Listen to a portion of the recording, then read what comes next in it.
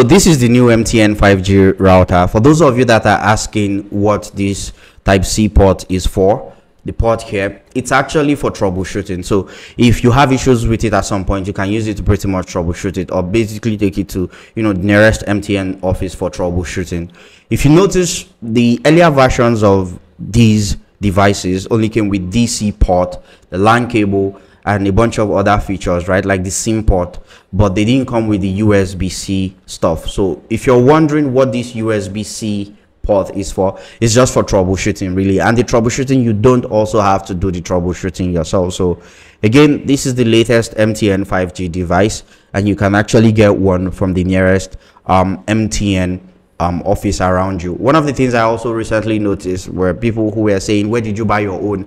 We checked and we did not get it on our own area. I also hear that it's more expensive in some areas, because I know places where they're selling it for like 120k. I don't know why that is, but if you order from MTN's website, you might get this one. You might also not get this one. It depends on your area, really. I live in Lagos, so I walked into an MTN store to get this one.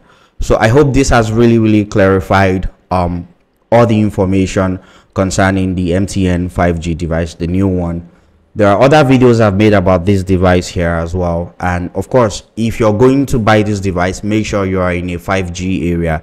If you're not in a 5G covered area for MTN, you are going to actually suffer. So you need to make sure that you have good 4G or 5G internet in your area before buying this. If you don't have 5G internet in your area, it will throttle lower to 4G, and on 4G you'll be getting around like 10 Mbps, while on 5G it's actually way higher than that. You could be getting like 40, 50, 60, 70 Mbps, or even higher than that on 5G.